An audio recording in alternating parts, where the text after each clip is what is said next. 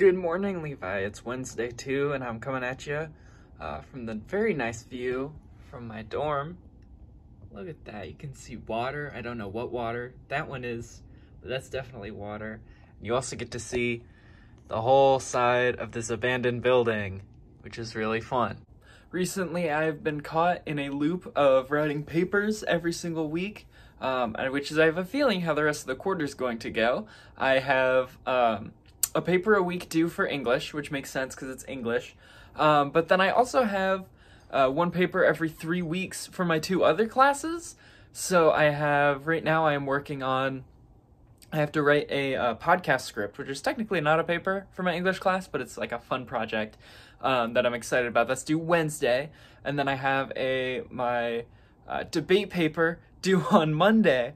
And then I have 3 floating papers for my presidency class, which I can do at any point, but I also want to start doing them now. It's already week 3 and I can't do the week 3 one, so I'm like, okay, I got to start on the week 4 one, because those are due Friday mornings, which are really a real bad time for me. So I think I'm gonna start skipping my my debate class. Don't worry. It's not like I'm actually not going to go to class. I'm just going to watch the online version, and I'll get full participation points that way. It's totally fine, but man, having to do 2-hour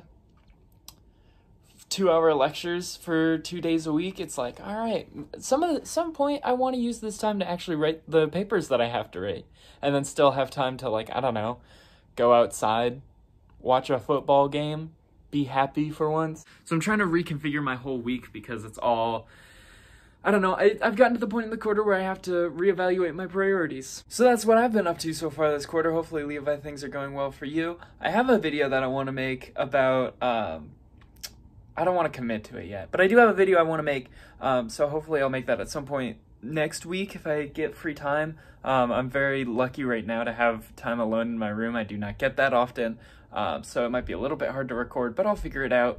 I've started using the study rooms more, which are very nice because I get to actually be away from my roommates and feel like I'm in a work environment a little bit more than a home environment. But the problem with those is that 90% of the time they're full, so you have to get really lucky to get into one. But that's what I've been up to. Levi, I hope you're doing well, and I will see you whenever.